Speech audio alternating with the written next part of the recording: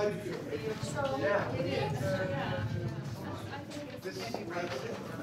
afternoon, everyone. Welcome to Palmerston Library, Palmerston Library Theatre.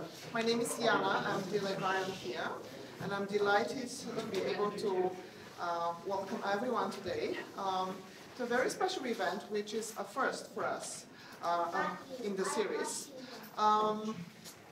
This is our first Saturday Poetry and Music Salon with our wonderful local library friend, very regular user and well-known artist in your community, Brenda, Clews, who has very energetically organized these monthly salons for a while, and you probably usually find her on Market Street in one of the galleries. We very eagerly jumped in and agreed to partner today and see how it works, whether the space is a good fit for those kinds of events. So, the library.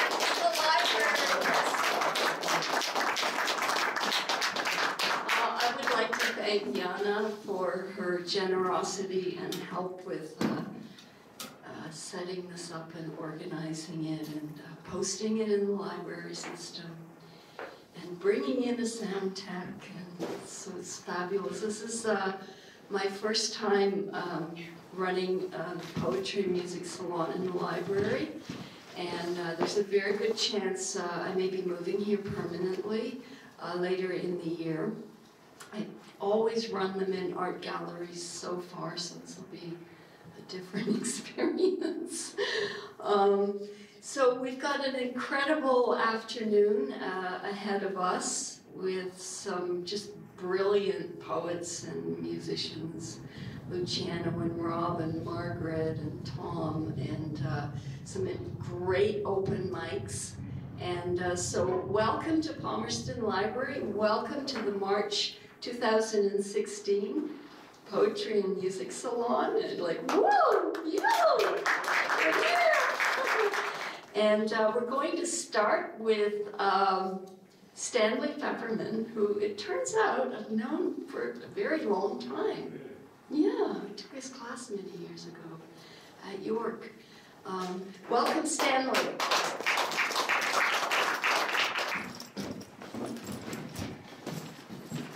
Yeah, those lights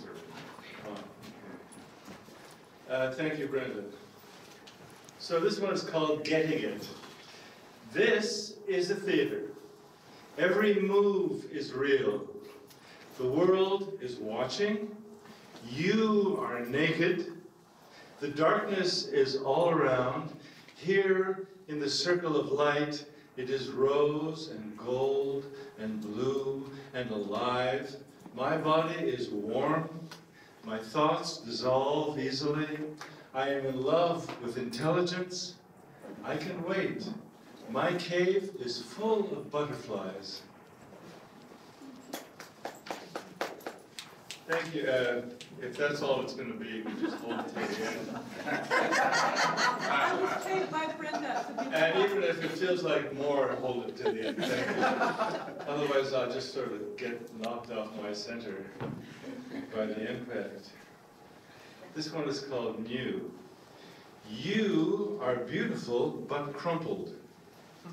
Behind you is window, is wind, rain in maples. Deep in your eyes is lightning.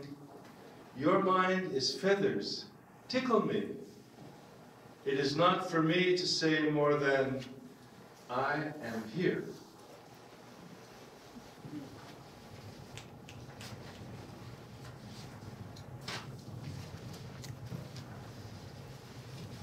Four. One.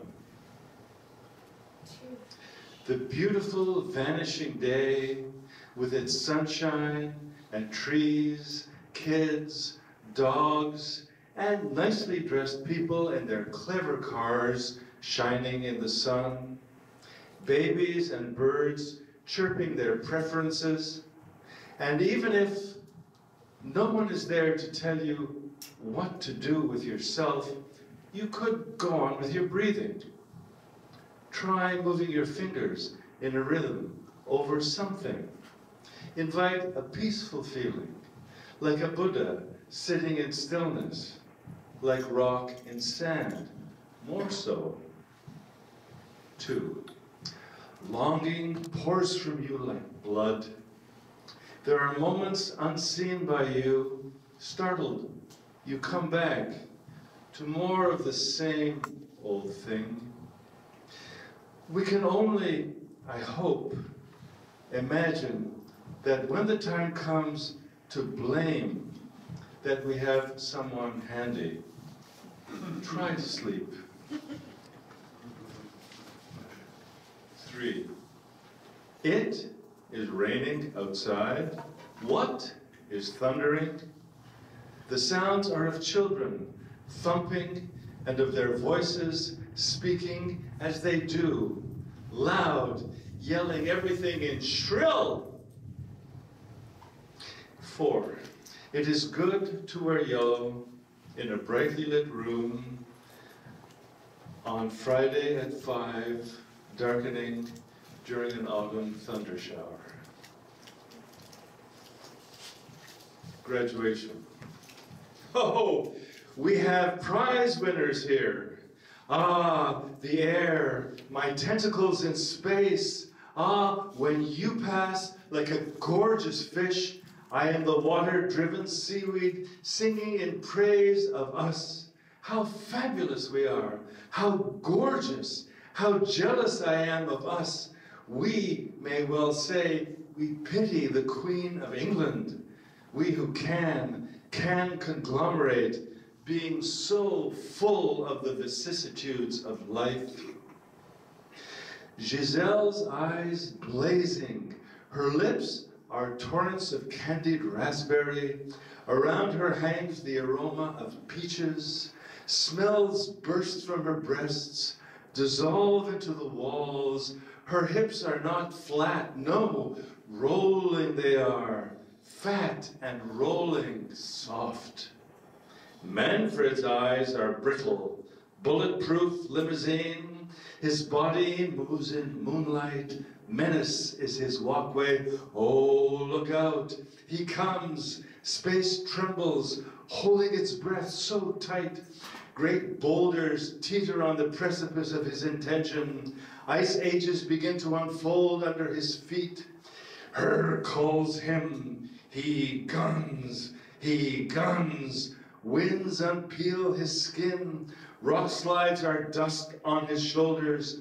Tigers lurk in his belly, and his balls suck wind in the cavernous night. The family sits on the sofa, on various chairs. On the floor sit the kids. The dishes are still on the table, in the sink, all over the kitchen. Sun shines in, sun shines in.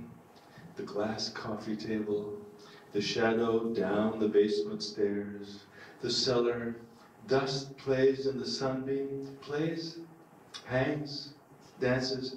Who knows what dust does? Anyway, dinner is over. Everyone is feeling fat and happy and ready to begin to complain. Thank you.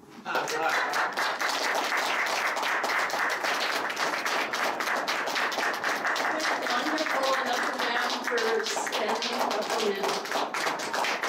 And our next open mic is somebody I just met today, but she's been following the group on Facebook. It's Victoria. So welcome, Victoria.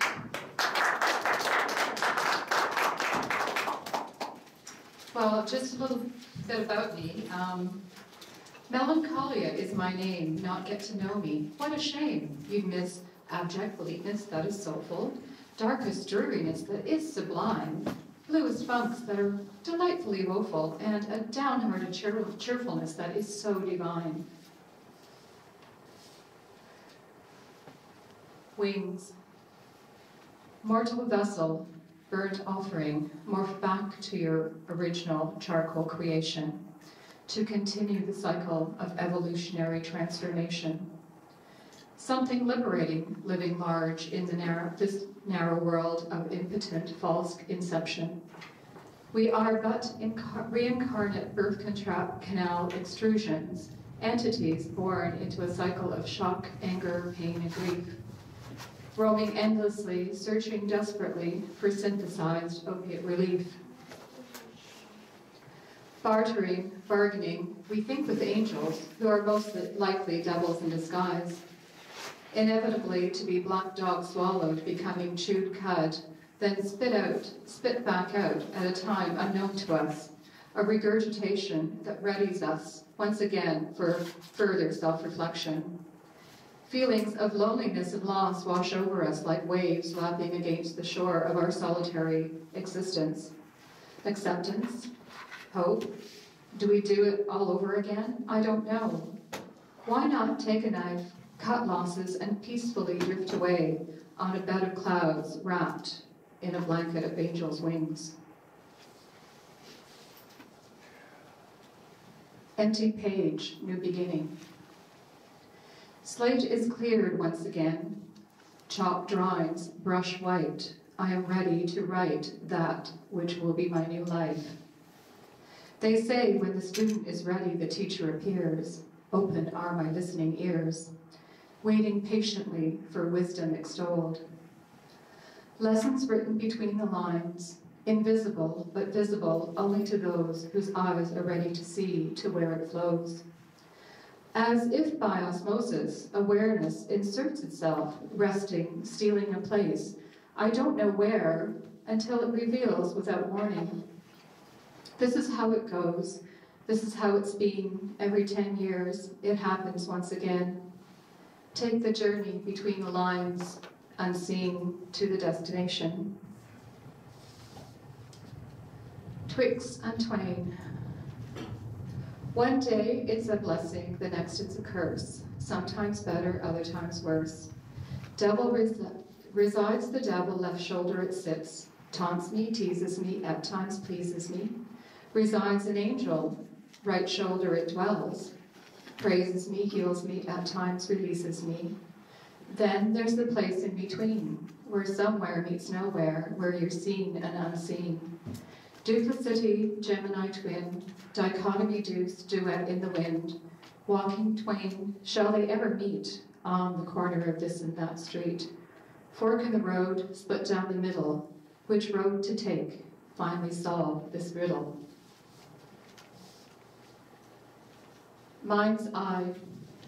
I lost my marbles long ago. To where they went, I do not know. Could you help me find them, please? To finally breathe and be at ease? You see them there, I know you do, in your mind's eye, red, green, and blue. They're rolling round some distant place, between two worlds, in outer space. In darkness there, I know they lay, do shine a torch to light their way. Bring them home, where they belong, so I can finally sing my freedom song.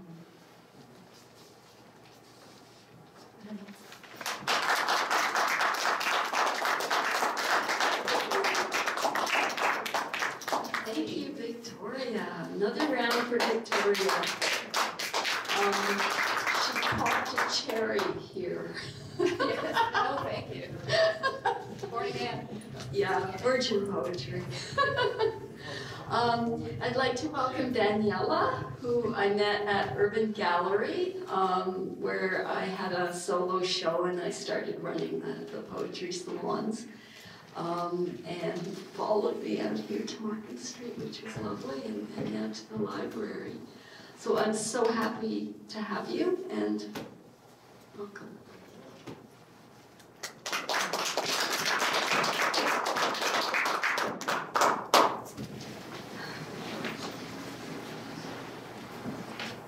I will read two pieces. They're very new, so I haven't titled them yet. I'm very nervous, so I might stumble over my words, sorry. I find between your hair the legend of my mind, telling your story in full, which you clench tight between your jaws. But it also has holes, like white print on white. Just the way your eyes withhold the fine print, I've come to scan out and suddenly sink in to a deeper depth, till, sweetie, I'm invading your secret. The one you hoped someone would crack, while mending the other, scarring your chest. From the thunderous night that struck you point blank, your soul the bullseye, did your palm caught in your hand's lines, I loyally, lovingly hold, hoping I understand the age that has struck you, your gray hair the ratio to the wounds in my eyes. And the second one. It is so soft beneath your pain. I cannot help being your pea on which you can't sleep on at night. It is so warm beneath your cover, your bliss I've pulled onto my side, warmed while you tremble bare feet. It is so soothing drinking your zest, aged into dark and sweet red wine, while you're the broken leftover legs. It's your white I made a mess of after a staining spill and bitterness you can smell long after my stupor. It's your spark I used to thaw by, which your blows it could withstand, always futile to my gas. You cannot wake to put it out, nor outrun the nearing flames. It's so warm here by your fire. Thank you.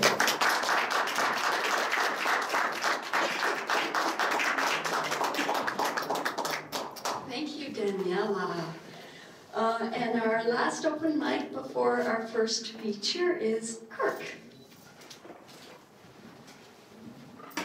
He's going to play a song? Yes, play a song. He's going to play a song. Hi there, I'm Kirk Felix. I'm from Richmond Hill. I spent a lot of time in the GA here in Toronto. And you know Tom Hamilton. He accompanies me.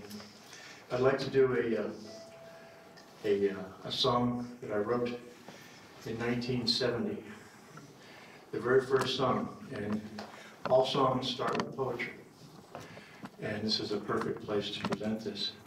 And I'm going to use an intro on this from a beat poet in the States who passed away a few years ago, named Rod McEwen. You should probably be familiar with him. And I need to plug this real quick. I just re-released my album from 1972, and this song is on this album, and it will be available if you're interested. But the song is called Christine, and I called the lyrics that I'm using from the lines I'm using from Rod McEwen to the sea, because basically it's what it's described, and it's from his writings from Listen to the Warm and Standing Street and Other Sorrows.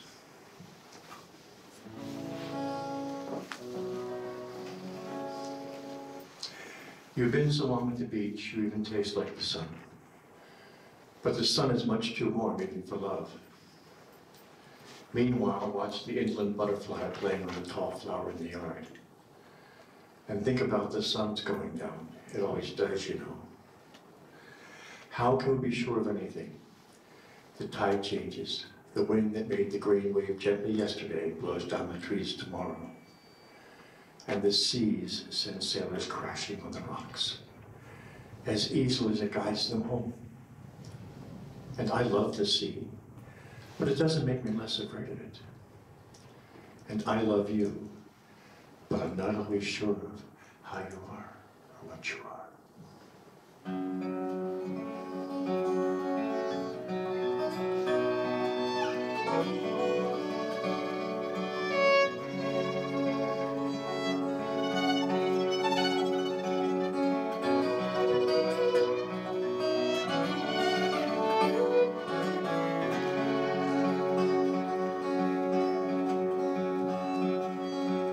The wind moves softly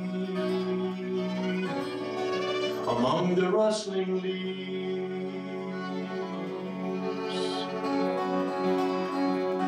and I stand alone thinking of what used to be.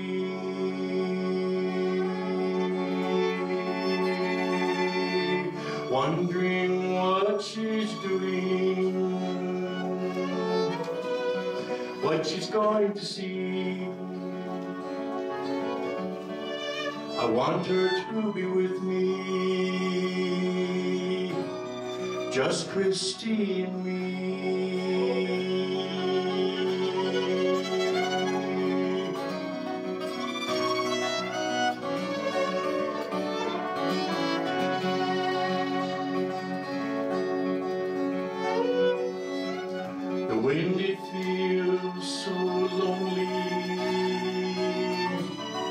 as cold as it can be.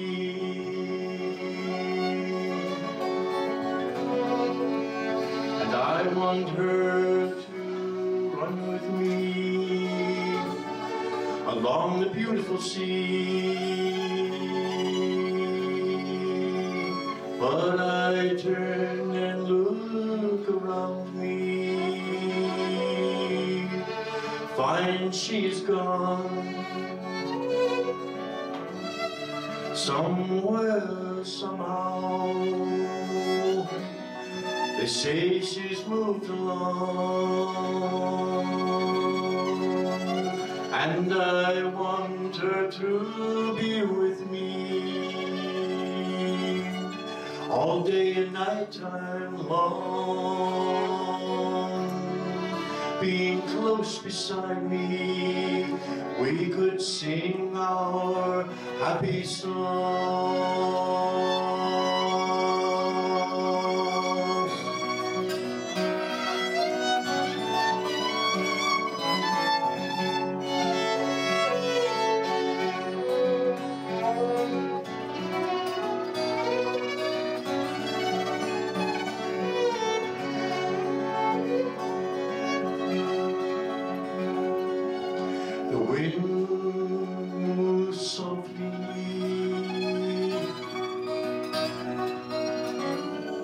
Among the rustling leaves,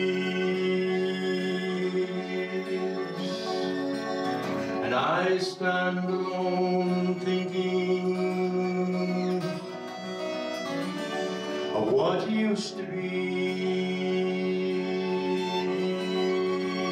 So I'll go my lonely travels,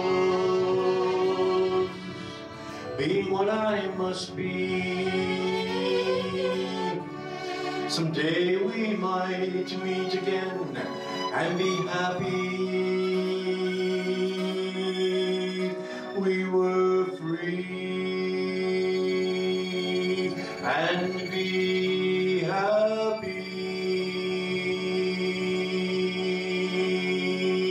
That we were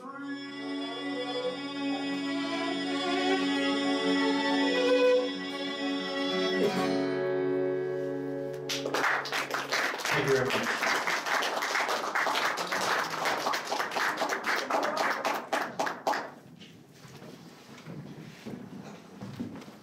Thank you so much, Kirk and Tom.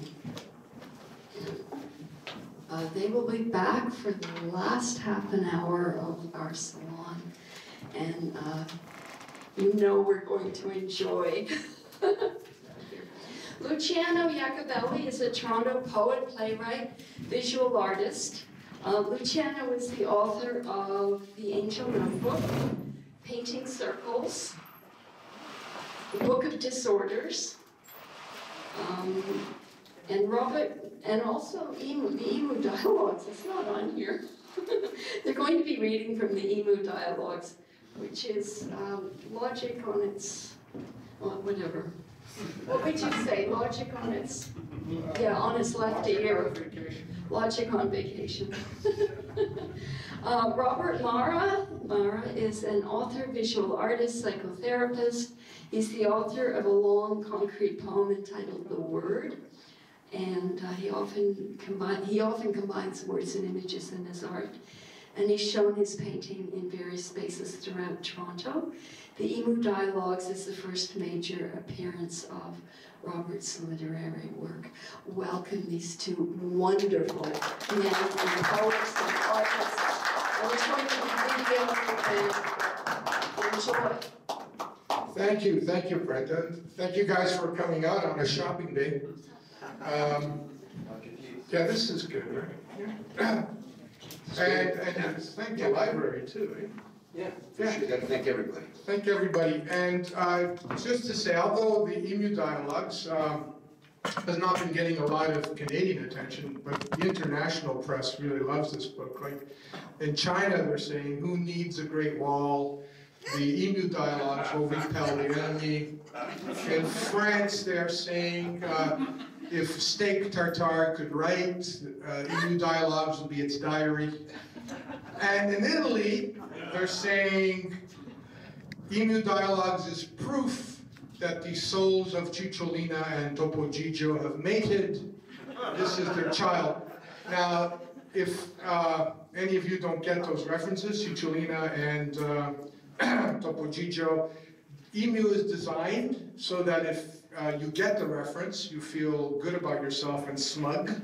If you don't get the reference, you feel inadequate. So that is pretty much one of the things about Emu.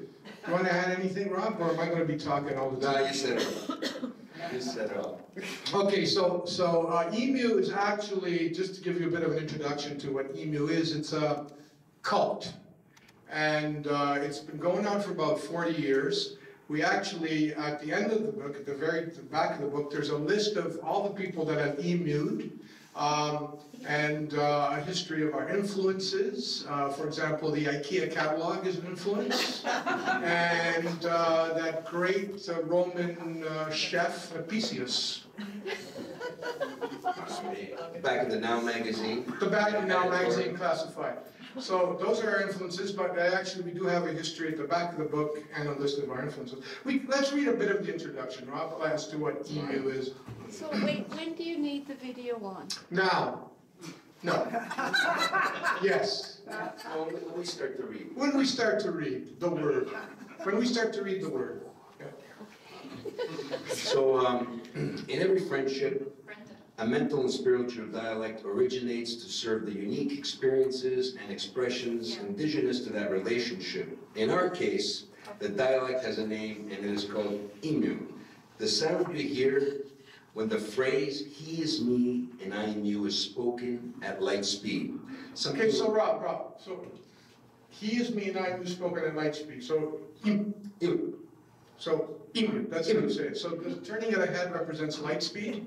And believe it or not, if you hear anything spoken at light speed, your head will turn quickly.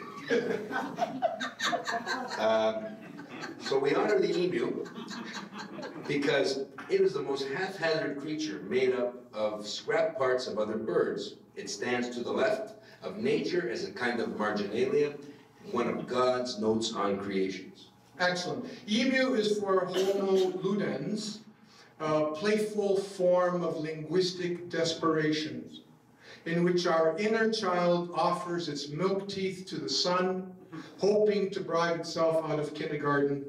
It is the same child picking up a seashell, running naked in the sand, robbing the beach of its ice cream. Now let it be understood, there is no set definition of emu, and the attempt to define it is just Zeno pimping another paradox. Instead of asking what is emu, pay your hearing bill, buy a side glance, rent your ifs to the ifless, ask yourself why is an orange. It is from this question all emu begins, and tie your viper answer to the loafing wrists of divine apathia. If you are reading this or listening to this, chances are you have the kind of face only a library could love. Voila. And you're not dating much, so stay home, cuddle up with our words, and grow a second navel. You deserve it. So I think that's a bit of an introduction to the spirit of you. Go ahead, Rob, interrupt me. What if they already have two navels? I never thought of it. So the book is was written actually by myself, Robert, and Jens Kohler, who lives in LA. He couldn't make it today. And it includes collaborative pieces and some solo pieces. And this is actually a solo piece that Robert composed. And it's entitled Words. This is what it looks like.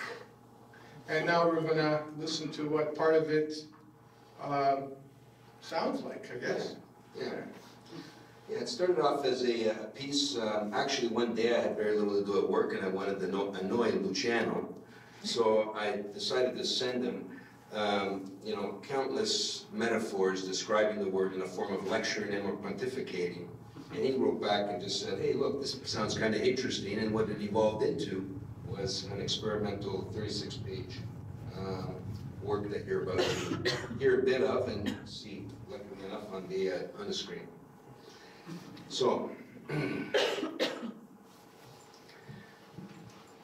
the word, an eagle's screech, the word, a snake's hiss, the word, a bear's growl, the word, a horse's snort, the word, a monkey's grunt, the word, a dog's bark, the word, a cat's meow, the word, an owl's hoot, the word, a pig's oink, the word, a duck's quack, the word, a cow's moo, the word, bird's chirp, the word, a tiger's roar, the word, chirp, meow, hiss, moo, oink, chirp, hiss, snort, hoot, oink, oink, meow, moo, bark, quack, bark, chirp, squeak, quack, chirp, squeak, hiss, hoot, hoot, oink, moo, bark, quack, bark, chirp, chirp, chirp.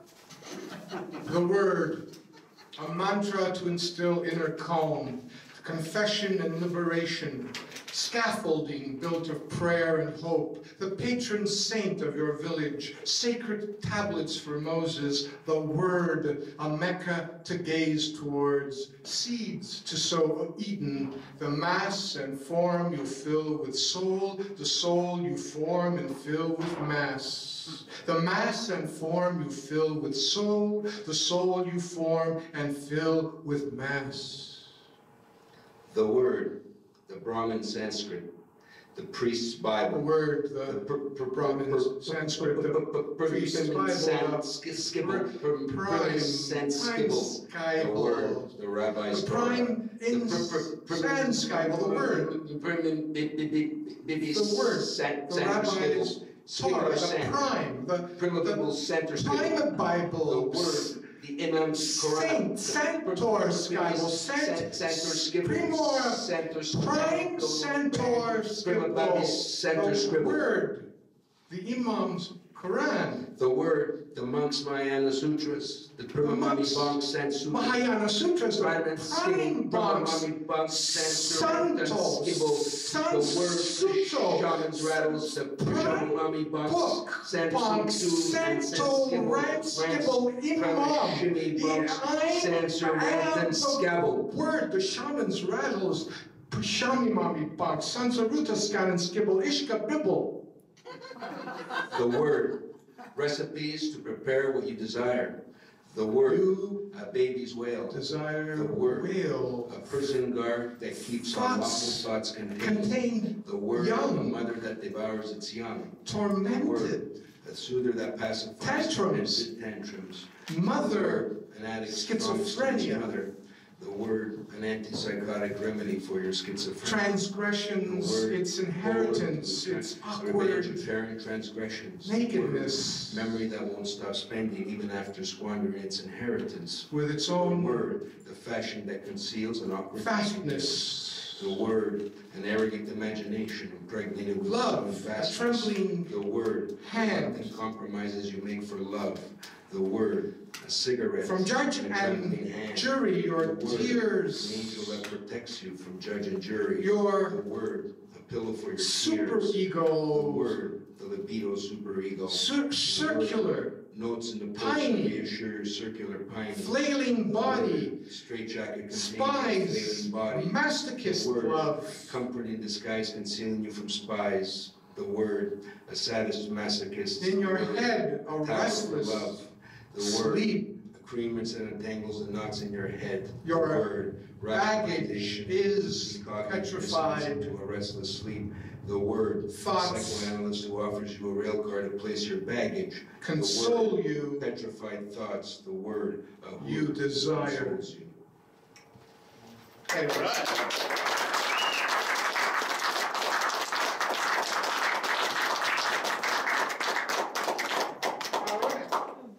So this piece we're going to read from is actually a collaboration between Robert and I.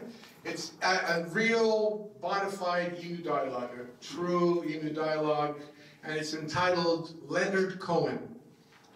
And the two main characters are Sir Zig and Sir Zag, right? Am I Sir Zig today? You're Sir Zig. I'm Sir Zag.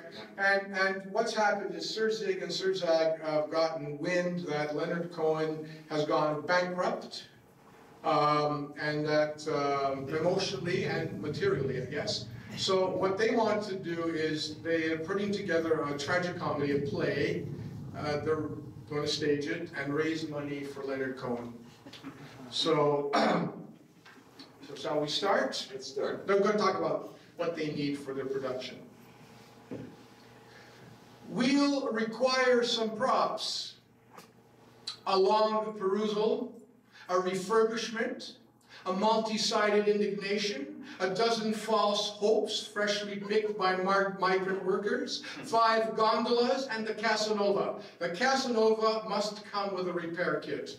2 postponements, 2 slight hesitations, but only if they're in season and they jingle-jangle morning. And we'll need the following characters: a calendar's wet nurse, a gobbledygook repairman, a resolution inhibitor, a circumference whisperer, a polisher of cocoa, an ED fix installer, an abyss appraiser, and someone who'll give good solstice to the lead actor. And let's not forget a Trevi Fountain impersonator. The impersonator is essential. He is the play's catastrophe, the greasy handshake of the tragedy. His left profile must resemble an overcooked paella, and his right profile must be Pittsburgh. His nose should be a shamed mountain exiled from the Andes. He should be a religious man who mistakes God for post-war American furniture. His celibacy should be owned by Connie Francis, sister of the famous saint. Some production notes. Because Leonard Cohen is a man of delicate absences and silences, it is mandatory that this play be performed in an empty theater. The drama can only be implied, forever on the verge of unmasking itself, never stepping out into actuality. The characters must never appear. The play should be trapped in a pregnancy so happy in itself it requires nothing be born. Notes regarding music. 1 long extended score, a ghostly symphony of resonances. It should bring to mind the lovemaking of cucumbers. The first part of the piece should be played Andante Alighieri. It should build up into a passionate chili con carne and then wind down into a soft, elegiac Joe DiMaggio. My stalactites are swimming in the bouillon of your genius. In the mean street time, I'd like to build on your aleph. Let's consider these subtitles. Act 0 or Act's hero, lunch with the poet. Act Arrow or Zact Arrow, Leonard Cohen splits the atom. Act Row or Zact Row, Siddhartha Leonard Cohen and his accountant in the temple of the Grand Masturbator. Act O or Zact Row, Leonard Cohen on Mount Atlantis. And finally, Act or Leonard Cohen on the Empire State Building, fighting off helium-filled poet laureates. Fertilize those subtitles and pickle them in current events, my friend. It's our absent actors that concern me. I'm now more inclined toward hiring traditional actors. You know, the insignificant and disposable kind, stapled all over with narcissism and afflicted with overbearing presence. I suggest we use 5 actors for every character. Once their performance has ended, each character can go stage right, join a large circle, bend over at the hips, pucker the lips, and become part of a perpetual ass-kissing installation. Also, I have a thought regarding music. There should be a marriage between the ghostly resonance symphony and a delayed or non-existent adagio tonal revolver. The tonal quality should be as follows.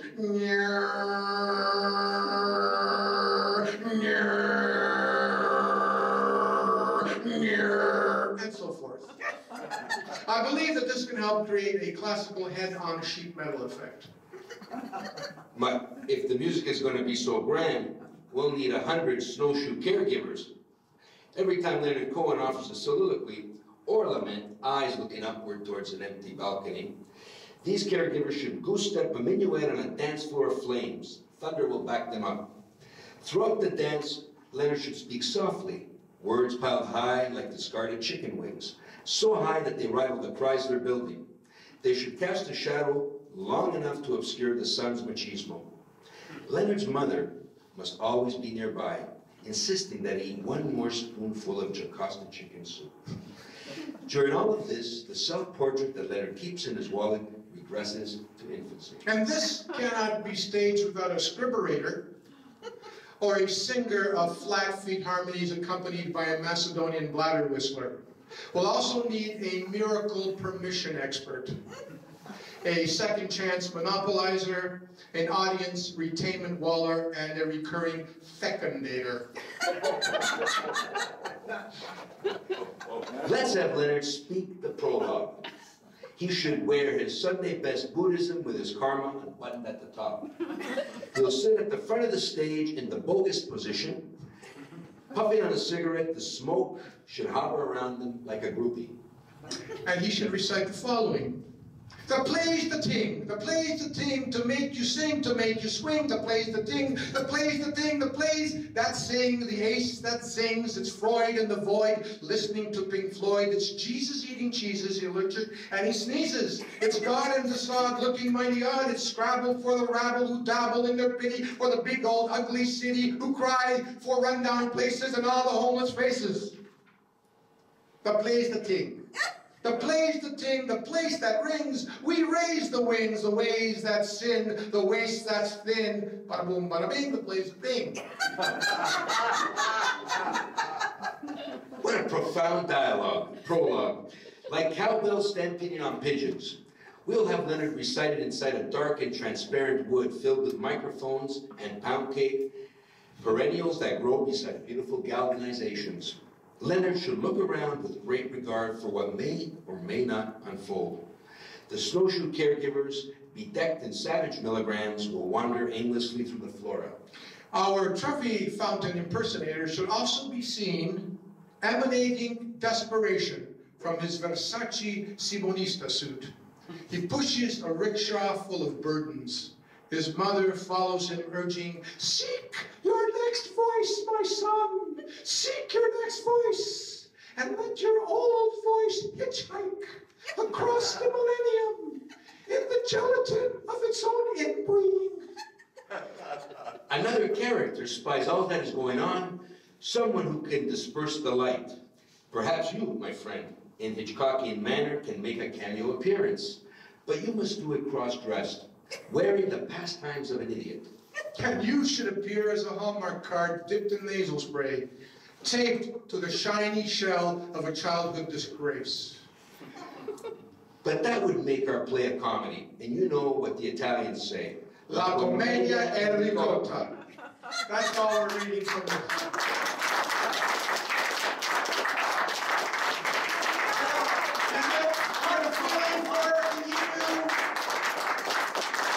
Emu in our blood. I'm not finished, Brenda. I know you want to take me off stage, but there's still a couple of... Oh, and can I read one solo effort here? From one solo effort, and then we will end it. And because I'm feeling it, I'm feeling the love. I'm going to read a love song to all of you. Again, because I feel the love. Love song. Her prayers were filtered nightingale breasts.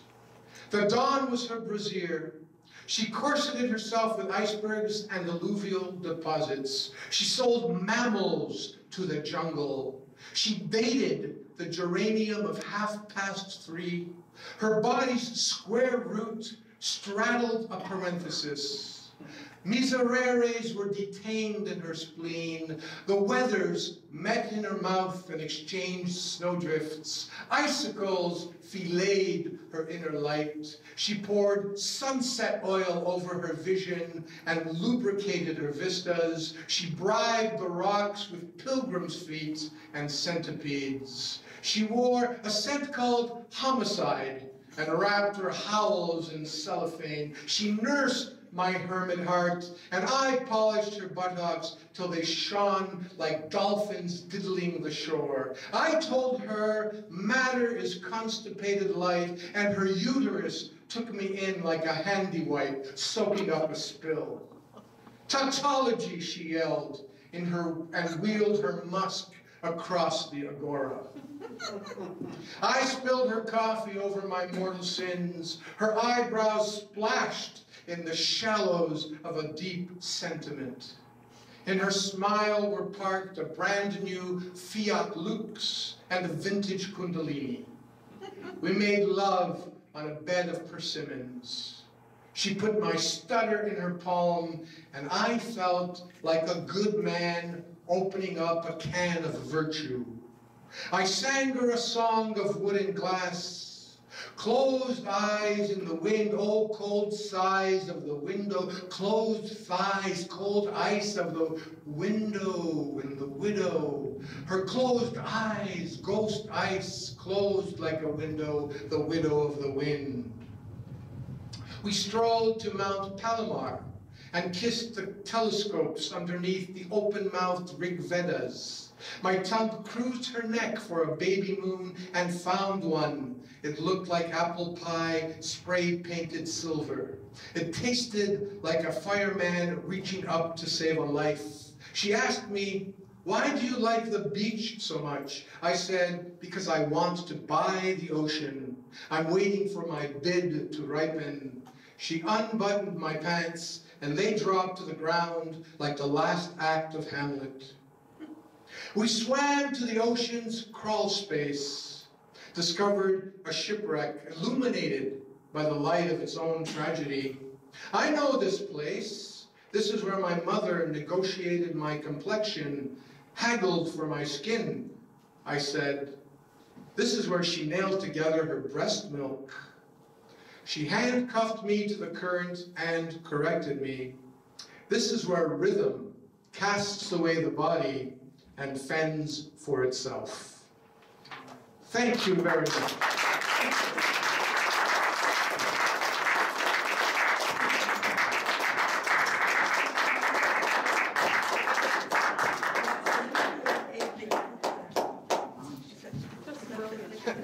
That was terrific.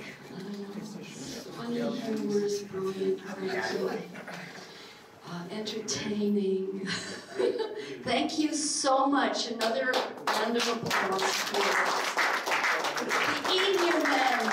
So I would like to welcome Margaret Code up to the mic. And Margaret, I have to tell you, is on a mission to save the art bar. If you're interested in helping her, please speak to her. It doesn't look like they're going to be able to keep the same name, but it could be the Art Bar Revival, or and so she's collecting quite a group of people around her to help keep it going, because 25 years is just too long to give up on. Yes, right. Right on. Meeting on Monday, the 28th of March at the Butler's Pantry at 7 p.m. in the evening. If you feel like volunteering, come on out and find out what the roles are and see if you can find a slot to fit into. My poem for today is called Dreams. Degrees, career, marriage, prosperity, one by one they drifted skyward, soared and sailed, bright kites on currents. Some caught mid-flight, webbed naked branches like cotton candy, those ordinary dreams of youth and middle years. Today I float the dreams of advancing time, time and inspiration, health to enjoy late days, happy interludes with family, friends, financial needs for comfort and the odd trip for luxury.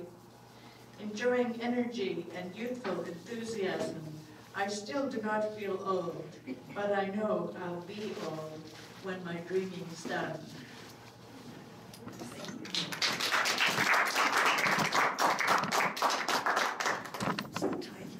Thank you so much, Margaret. And our next open mic is a lady I met fairly recently at Vino Rosso Lindestedt's Words and Music, Sahara. Welcome.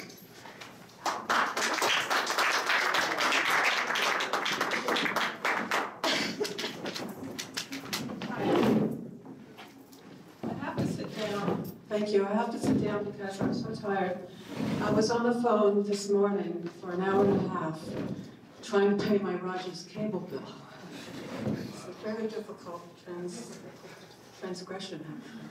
And on the way down here, the taxi driver, all he talked about was John Gomeshi, but I call him John Gomesi. And he said, these women, they're stupid, ignorant. How'd they go to men's apartments?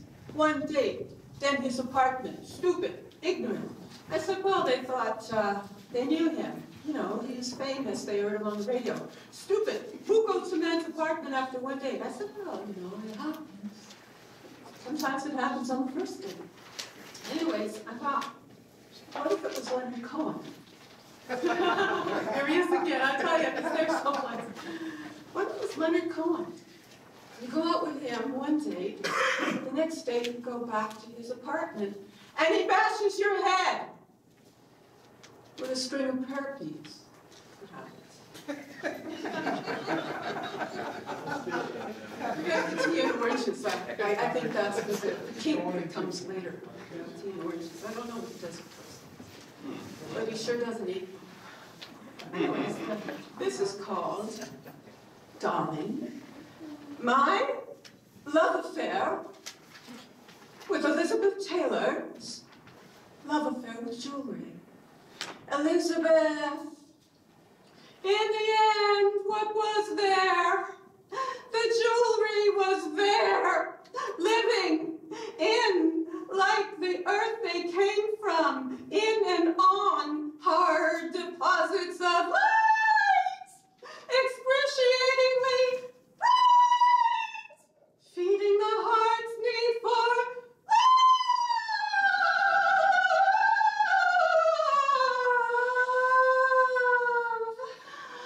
Their beauty less astonishing in photographs. Where are the men who gifted you with them? Your hearts dark towards each other, coal-like, until they died and reignited a wave of tenderness, tears, washing those diamonds clean. You were so beautiful, Liz. You would have looked gorgeous in dyed sackcloth and glass beads. Why do we put our love, our hopes and dreams into things we can't even eat, but are stuck with alone? When the lights go out, they don't even shine.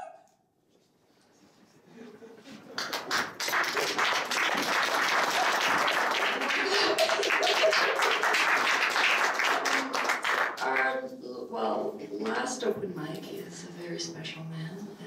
He's come to many of the salons. He featured last year. Stedmond Pardy.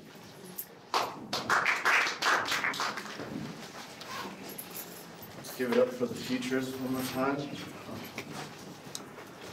This is a poem my friend Angela wanted me to read. It's usually in 2 parts, but I'll only read part 1 today. Aboard that packed subway train at rush hour, I was the very portrait of dissociative calm, but on the inside, I cried.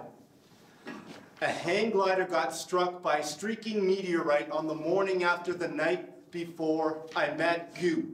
On the morning after the night before I met you, I was spiritually conjoined to a Chinese boy whose eyes were gouged out by his beloved aunt. I was altered forever just before I met you, baptized anew, altered forever by the intuitive hunch that I would find you, doggy paddling in the scarred in every wave by me, sky of skulls smuggling unwanted vegetation to those of us living in blazing sweatshops, transfigured into a lone ziggurat of melting ice, yelling, come, come and take a lick of one of our cones. Come, let us march against the powers of heaven and set black streamers in the firmament to signify the slaughter of the gods. Come, come strum your acoustic weapons all over our electric country. This music makes our legs feel like a field of wheat. But a disfigured World War IV veteran and an underappreciated woman discover true love, beauty, and a magical transformation after moving into a small cabin on our sprawling estate. But the pixelated pictures on your laptop screen, the earthling outside reality, the man who fell to earth, counting stars, altered forever by a replenishing infection that hospitalized a glamorously destitute couple, snowshoeing across the prairies in the late summer with the blissful, socially unorthodox, hypersensitive wastrel with a fascinating personality. On the morning after the night before I met you. On the morning after the night before I met you, Crazy Horse's warriors fought their last major battle at Wolf Mountain.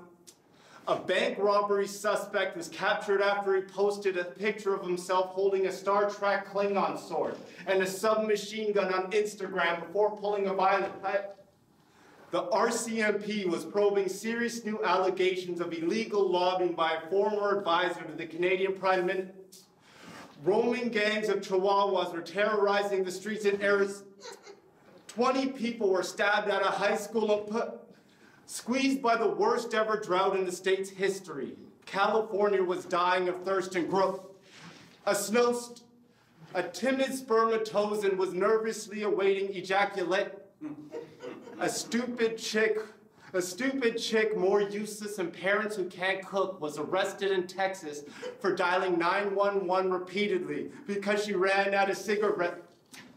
Wednesday's unofficial Pick 6 lottery numbers were 24, 12, 6, and a sea lion that befriended a rustic youth with Asperger's syndrome was happier than overprotective Russian, Italian, Arabic, Irish, Scottish, and Zionist fathers finding out that their favorite, most doted upon daughter is marrying some African Canadian or mulatto dude, interrogating Socrates beyond our solar system, probing the furthest reaches of interior space, when my Mustangs almost got turned into dog food.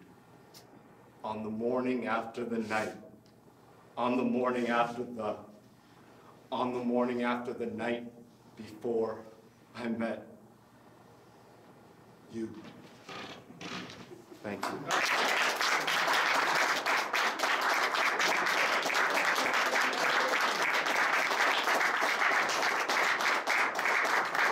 Thank you, Stedmond.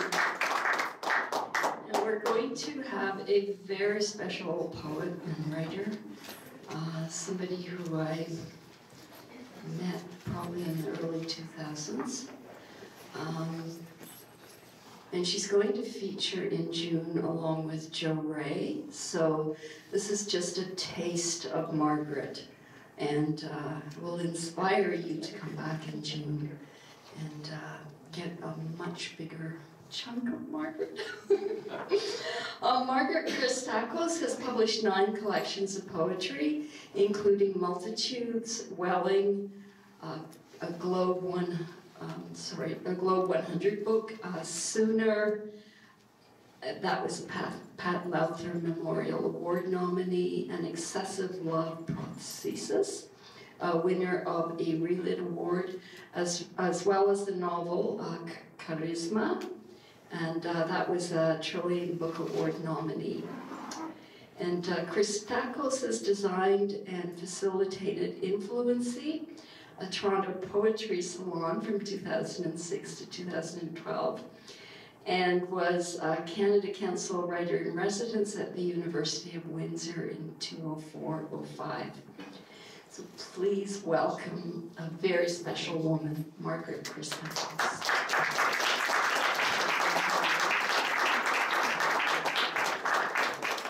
I thought I would start with this because it sort of refrains on the morning of the afternoon before I met you. Blue light. In the afternoon of a day, in the afternoon of a day of in-stitched thinking, in the afternoon of a day of in-stitched thinking for the corollary, in the afternoon of a day of in-stitched thinking for the corollary of voice, in the afternoon of a day's breath of in-stitched thinking for the corollary of voice in photographs, in the afternoon of an aftermath, in the afternoon of a choir swaying toward a gratuitous affection, in the corollary of all day hour quiet, in the space of they hour in-stitched voices, all the unsane thought is luminous.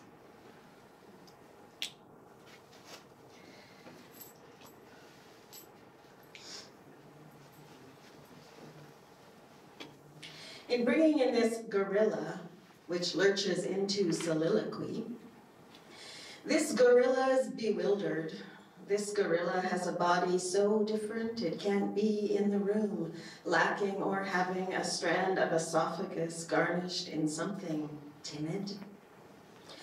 This elephant, this shark, mastodon, purple loosestrife, and leeches, elevated in an elevator, then vapor.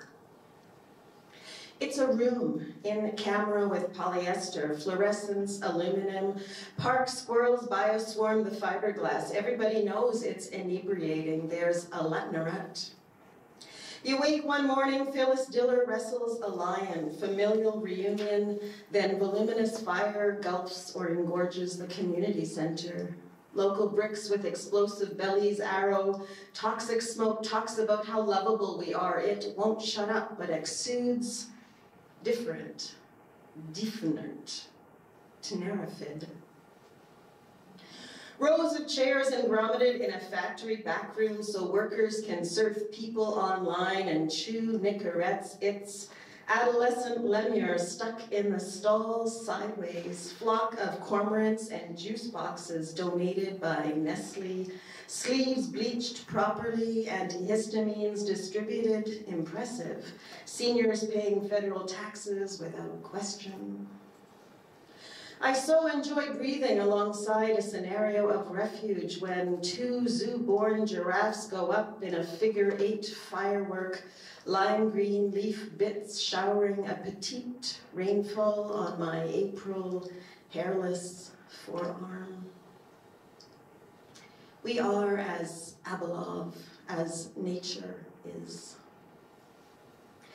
There are flecks of sanguinity in our sideburned quietude, dusky in-stitched voices, while mature elk herds ligature the building, lobbing homeopathy against multiple extinction rumors. This dictaphone, this Morse, this spirograph, K-Pro, and Letraset, peel black its backing, then poster, burn your thong, take back the night, hold others to sluggish account, believe in rainforest for the trees, for what they are bringing in. In bringing in this gorilla which lurches into soliloquy, this gorilla's bewildered. This gorilla has a body so different it can't be in the room, lacking or having a strand of esophagus garnished in something timid. If it could be, it would arise that way. But I think we agree, it cannot.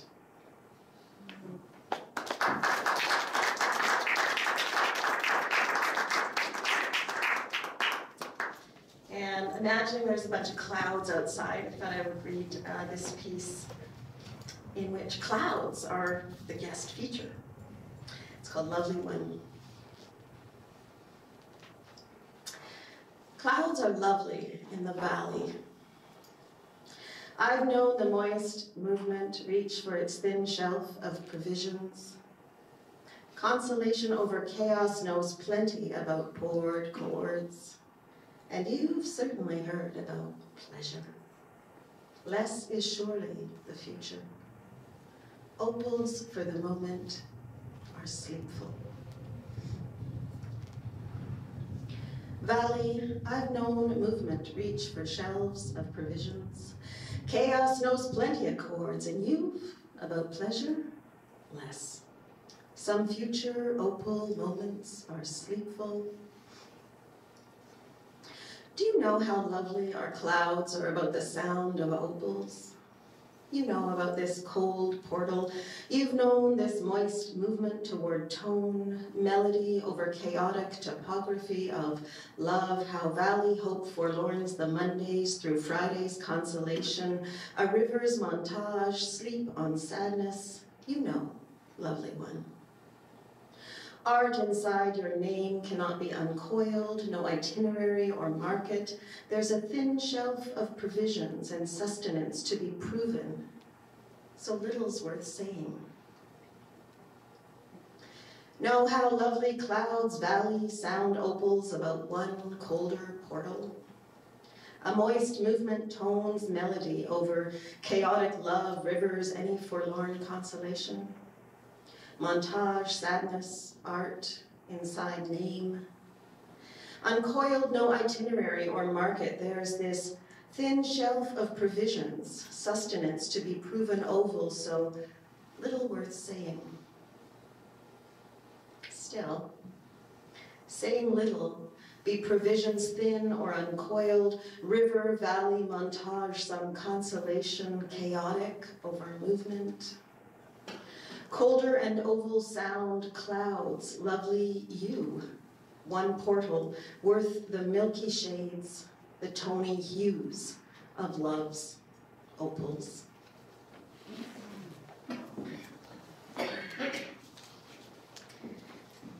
was kind of wondering what that would sound like with some of Tom's amazing violin playing, so I'm going to do a little sound graft when you're playing. Kind of imagine there might be some interesting musicality there. Just going to read a little bit from a new book that's coming out this spring. It's kind of creative memoir, writing about my mother lines, kind of trying to create some internalized sense of connection to the women of my ancestral past and forward to my daughter. And just going to read a little bit. It's obviously a very different voice. First there was a blizzard, so I went to the lake and just called you. I called you a couple of times. We were friendly after that long talk. We were friendly, oddly felt you saw me as an adult. Perhaps for the first time I felt on a par. I had been reading all about one of Granddad's lumber camps in the Folliet area, catching wind that maybe it had been appropriated by the government to be used as a Japanese internment camp for a year or two. I had been asking you about your relationship with my father, trying to understand how love worked, did not work between you, why my life was blizzarded by the confusion of love, how it works, how it does not work. You told me things, talked late into the night. So then I went to the lake for 3 days, read, wrote, talked out loud to myself, walked on the ice, watched the snowbanks melt, wrote the Chips and Ties study, called you a couple of times, left town on a slow bus, through the blizzard, by this point sunlit, iridescent, went back to the place my children are the place they call home, the place I don't really consider home. Well, that's where I've lived since 1987, so. A couple of nights later, you had a terrible stroke. Over and over you said, I don't know what happened, I don't know. Strokes bloom on the brain, so it was several days before we realized most of the alphabet had been taken, shaken into snow. Words can be erased, is the thing.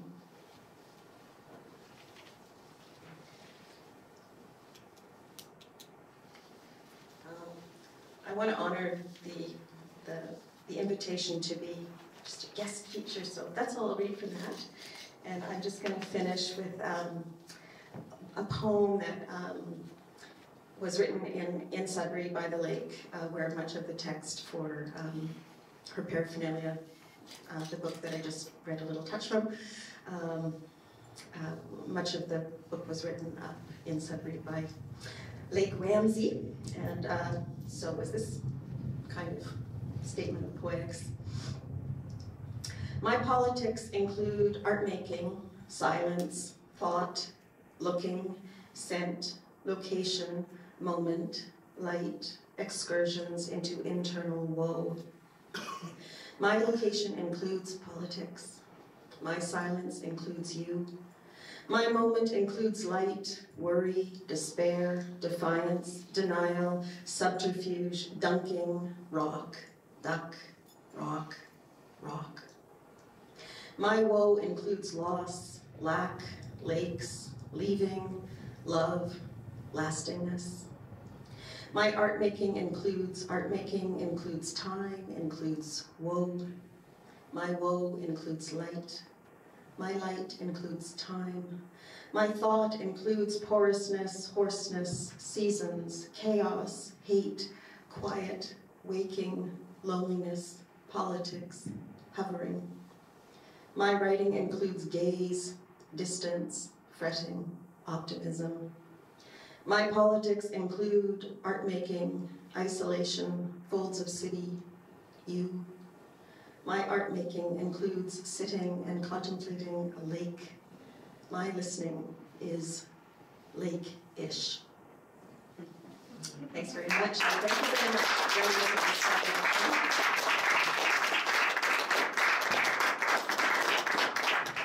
much. And that was wonderful, Margaret.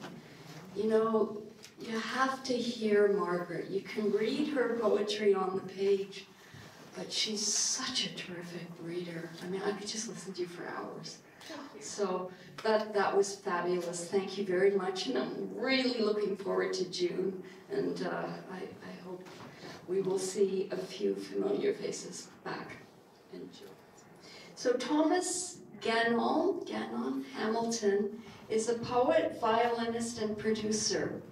He wrote his master's thesis on dub poetry before humanitarian work took him to Central America, where he joined the Salvadorian Artist Cooperative Tizon. He also was in the war down there, yeah. After relocating to Calgary, he completed a doctoral degree focused on the experiences and practices of high school poets. We have a couple of people here who might have. He has published 2 ebooks of poetry, Bellicose Veins, and that a lot of that is on your experience in El Salvador, and Deer Crossing.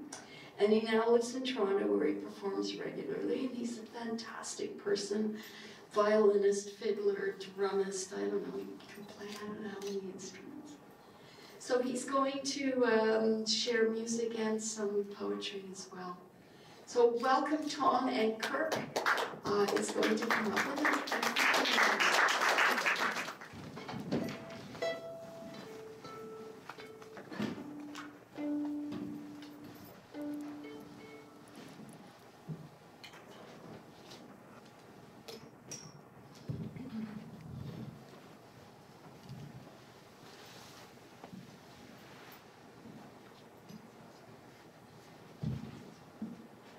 How would you like to give me a place?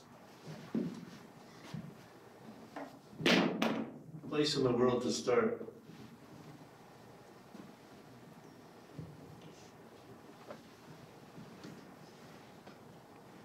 I consider everybody here to be part of our wonderful Toronto urban folk community. Nobody comes to any of these events unless they're active. Everybody here is a producer. Everybody here is a co-producer.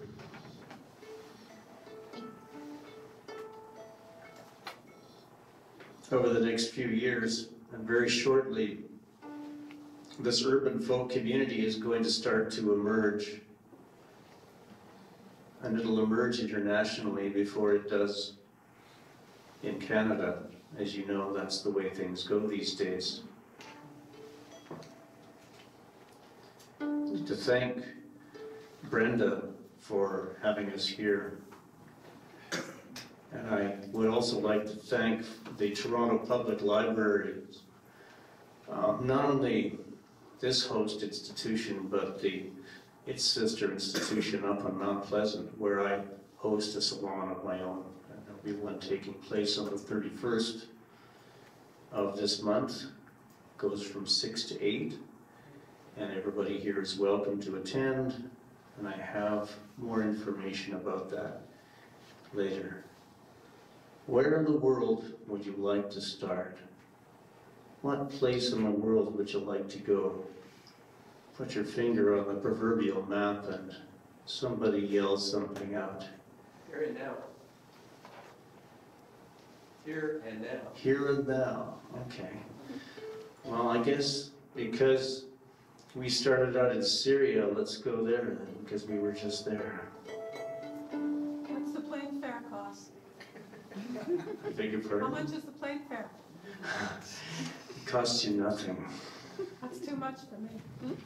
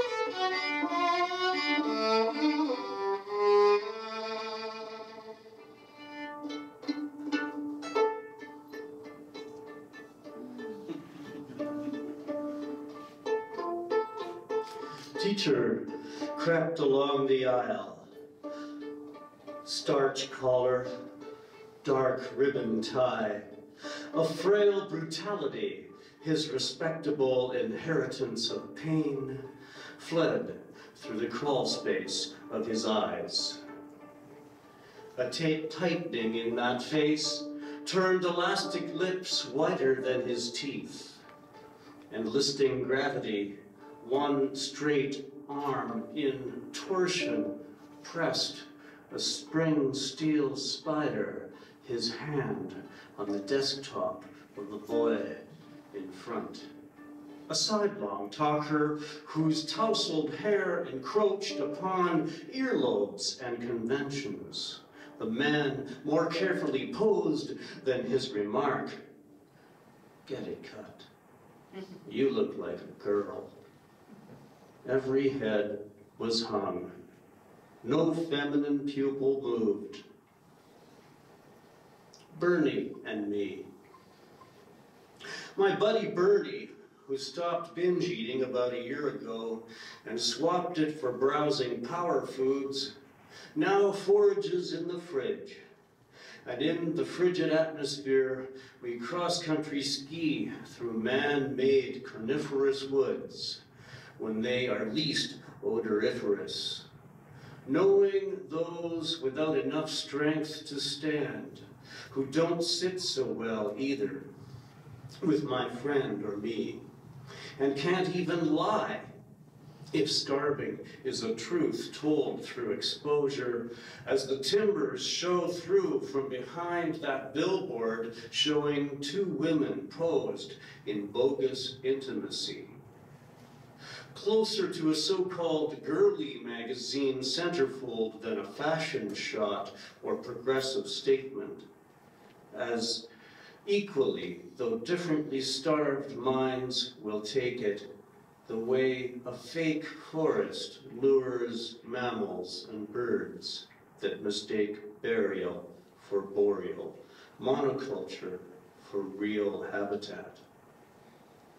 Entering those corridors, finding no forage, they grow too weak to save themselves, there being no undergrowth between the spindly rows, planted even as a surgical hair transplant, straighter than gravestones.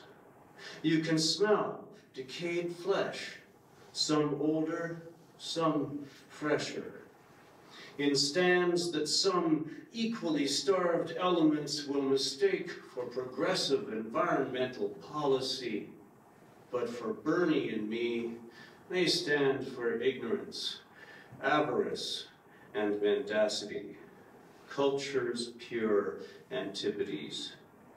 If to cultivate is to care, as it follows the word we, no pretense there. Only commercial usury, where those two, who could be twins or one model superimposed, are drugged, then dumped on that sterile plane for the camera to ravage with auto lens, and for teenagers with starving eyes who auto-cannibalize. But all social difference and biodiversity aside, my buddy in size 40, straight-leg jeans, lumberjack shirt, short back and sides, Timberwolf tattoo, says we should be up there, showing everybody how it's done, before no one has the strength anymore, even to lie. Non-consultant. Took the subway to Bay and Bloor, joining a lone briefcaser on the southbound ramp in his periodic step across the caution line to probe the oracular tunnel. I saw past the distinctions of his unknown business, refinement, and stress, to a vague affinity with one whose years equaled mine. For just a breath was that sister's confessing wind on a thistle hush, then pock. He sprawled, and I hugged the floor as a toddler would his mother, hoping the shot had come from a low angle, on my belly crawling a body length toward the red nimbus fanning out from his head. Basic as it is, blood always surprises. When a seemingly cool crucible erupts, molten iron, more viscous than told by its quick flow, adhering to nostril and reflective eye, redolent as a bouquet of metal roses, it slicked my hand while I sought a pressure point.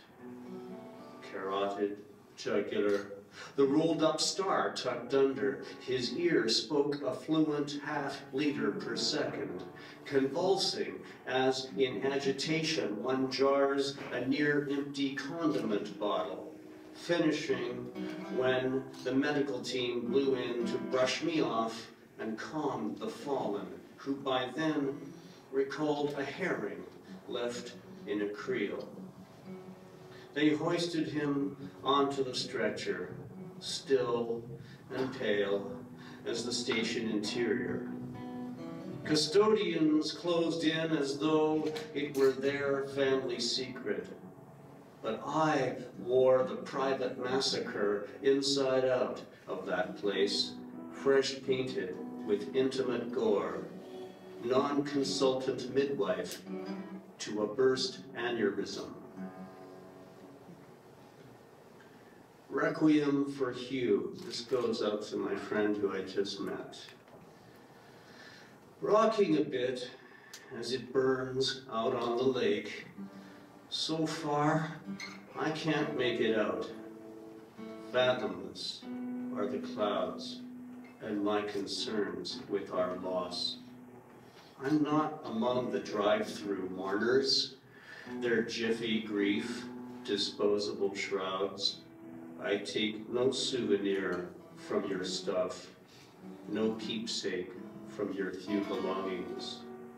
It's enough to recall your brow furrowed at the news, your end too quick to ponder, too ponderous to call merciful. You, the kind, easygoing kind, least easy to let go. I saw you drop half yourself, calling it goodbye. All hope you'd recover gone south, past the farms. Over to your palliative outpost. When all talk was done, and your mouth no longer could request a clean cloth to wipe its corners, there should have been the gentlest hand holding yours, and holding you, strong arms, that if they rocked you forever, couldn't rock you enough.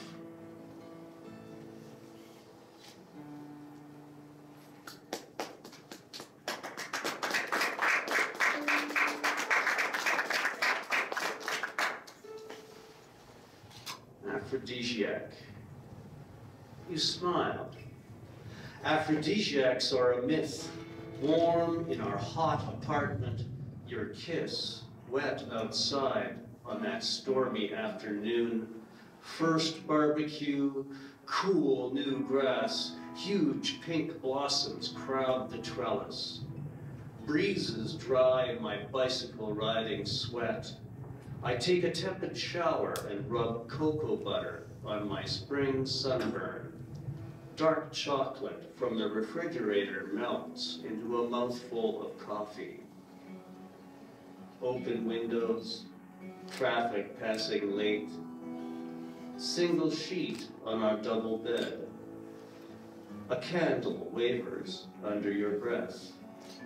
Narcotic light from our waxen bodies.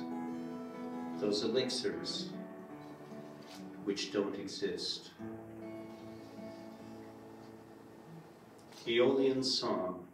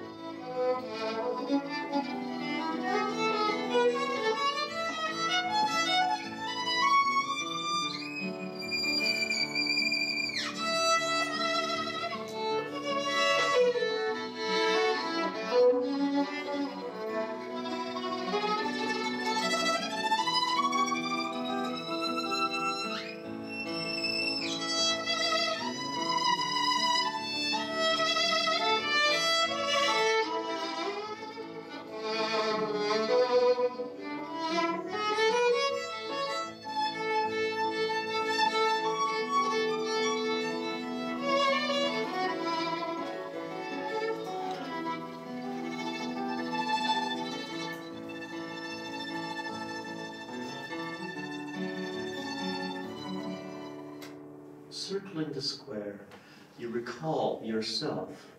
Along the mesh fence, flyers get a chance to be vertical again. Aluminum cans lament their emptiness. Whatever you upset retains a little sorrow. You alone are a bit sad. Whenever you moan, you console yourself. If you cry, you dry your own tears. Whistle, and more of you comes. Your smile is Earth's curvature, and ethereal nimbus, your lips the red surf lapping as dawn breaks. Wherever you go, trees laugh as water tries to follow. You worry all that swim, walk, and fly, but you never worry. You care for none, but you have done more than all who claim to care. If you could love, you would have conditions. Even at your steadiest, you subside, blowing aimless kisses. Even as you move me, you leave me. Even as you convince me what I cast your way will not return, you return what I suppose to be lost forever.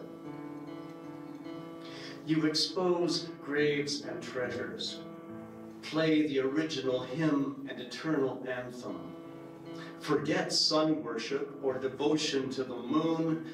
I bow down to you who carve cathedrals from stone, slam the screen door after stealing the local news. Jet without pilot, stream without banks, who infuses the polar ice cap with pollen.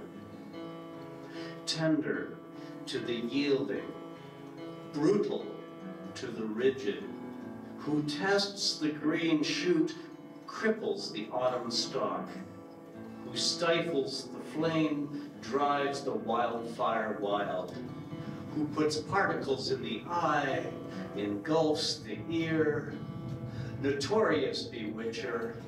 Though you drive me to distraction or onto the rocks, the siren is only you in the rigging. You who fill the sail can tear it. You who propel my boat may capsize it. As if to emphasize, no treachery exceeds that of the otherwise faithful.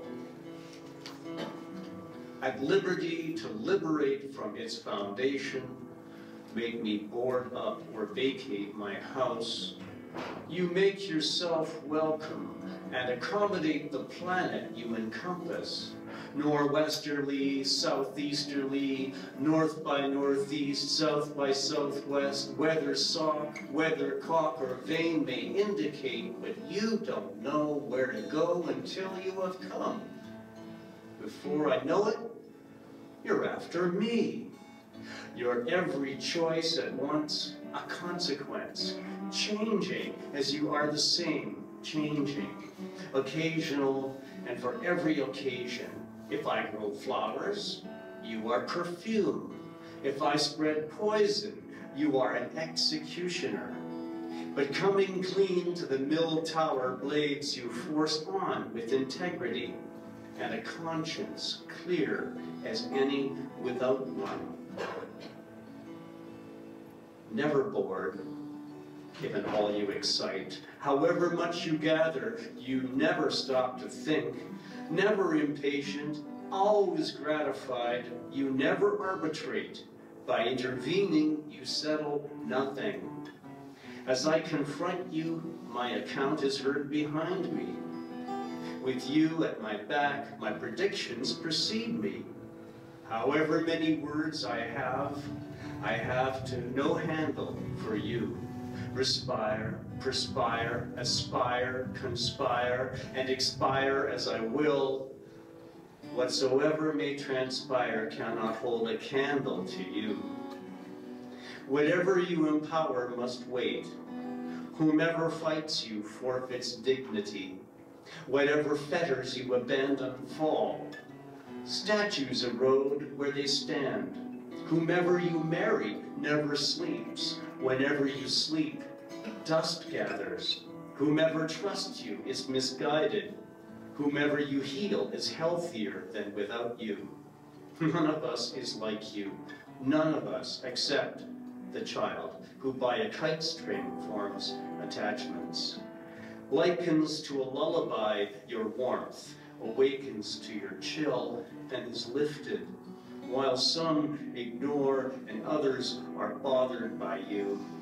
I have grown into your loose fit, and in growing older, suit you, more and more, content with you as you are content with you as you are.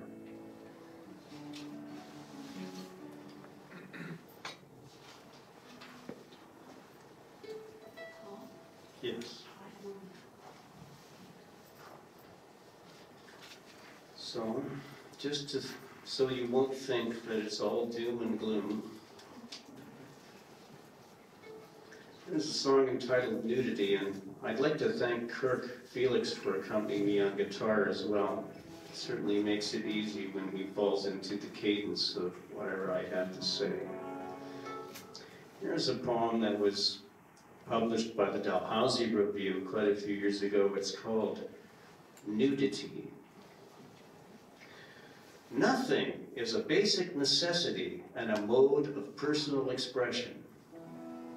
Though I could never justify spending a lot of hard-earned money on nothing, I can appreciate the need for special protective nothing on some jobs, and strict uniformity of nothing for public servants or the military.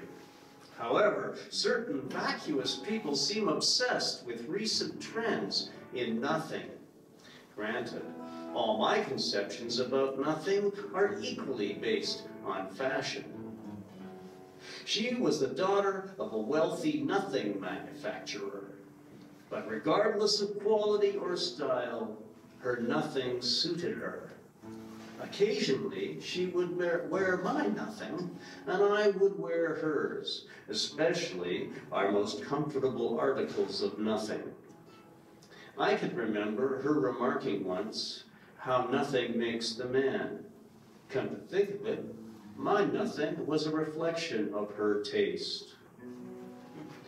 Fearing clothing, I consented to go to an apparel beach. There were people pretending not to notice everyone wearing clothing, and others who came expressly to look at people wearing clothing. Ever notice when you got clothing on, the careful placement of hands? The sense of having clothing to cover you is a bit disturbing. Anyway, we concluded wearing clothing is an intimate thing. It was obvious we had clothing in common. Even so, I believed with all my heart that clothing could tear us apart. And for 3 years, clothing did. Then, one fateful day, I noticed our lives had become shrouded in a kind of clothingness. After that, no matter what I did, clothing seemed to please her. And now that she is gone, I am left with clothing but nothing. Thank you, everyone. I think that concludes today, doesn't it? Because, yeah, okay. Thank you, everyone. I'd like to thank all of you for coming out. I'd like to thank our features, Luciano and Rob and Margaret and Tom, and all the open mics. You were all wonderful. It's a beautiful afternoon. Just delighted and grateful, and thank you to the library.